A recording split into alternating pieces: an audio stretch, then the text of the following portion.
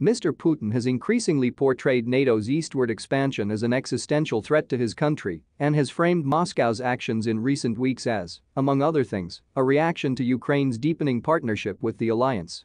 But Mr. Macron stressed that the war was not predicated on NATO's behavior. This war is not a conflict between NATO and the West on the one hand and Russia on the other, he said. There are no NATO troops or bases in Ukraine, he added. Russia is not the victim, it is the aggressor. Mr. Macron said the crisis in Ukraine proved yet again that France and Europe needed to rethink their security architecture and be less dependent on great powers like the United States and China, key themes that he has returned to repeatedly over the past few years. Europe has shown remarkable unity in the current crisis, Mr. Macron said, alluding to the severe sanctions that the European Union, usually slow-moving and crimped by internal divisions, has slapped on Russia over the past week, freezing the assets of oligarchs and shutting Russian banks out of the global financial system. Mr. Macron insisted that we are not at war against Russia, praising Russians as a great European people who had made great sacrifices during World War II. He also expressed support for the thousands of Russian anti-war protesters who have taken to the streets at personal risk of detention and jail time.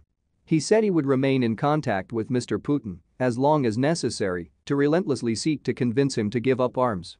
Mr. Macron also warned that the war in Ukraine and the sanctions against Russia would have negative repercussions on French agricultural and industrial businesses that import or export to Russia and on ordinary French citizens whose energy costs will increase because of rising natural gas and oil prices.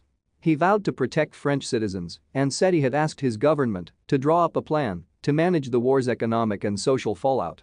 As the escalator glides down the final few yards into the subway stop deep in Kyiv's normally immaculate mass transit system, a sprawl of foam mattresses, suitcases and plastic bags filled with food comes into view. The space is surprisingly quiet, almost silent, despite the 200 or so people camped there to escape the bombing and artillery fire above. They sleep 3 or 4 to a single mattress. The children push toy cars over the gray granite slabs of the station floors, watching their mothers scroll endlessly on their cell phones, searching for news of the war. Little hands and feet stick out from underneath blankets, though it is noticeably warmer in the station than above ground. Volunteers come and go, bringing food and other necessities. One mother set up a tent for a little privacy.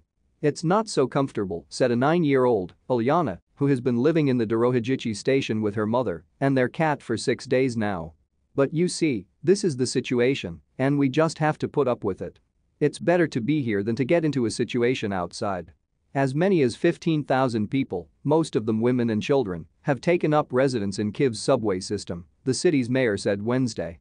And the subway is not the city's only subterranean refuge for those seeking to escape the grim conditions as Russian forces bear down. Doctors at Maternity Hospital No. 5, for example, have set up chambers in the basement to provide women a safe place to give birth. So far 5 babies have been born there, said Dmytro Govseyev, the clinic's director. Civilians have built a large barricade on the road to a nuclear power plant in the southern Ukrainian town of Enerhodar, on the front line of Russian advances from Crimea. The roadblock, which was set up in recent days, could hinder Russian troops trying to enter the town and reach the Zaporizhzhia nuclear power plant. The barricade consists of trucks, sandbags, piles of tires and flipped-over cars. It can also be seen from space in satellite images, and hundreds of people have gathered around the barricade in the last 48 hours.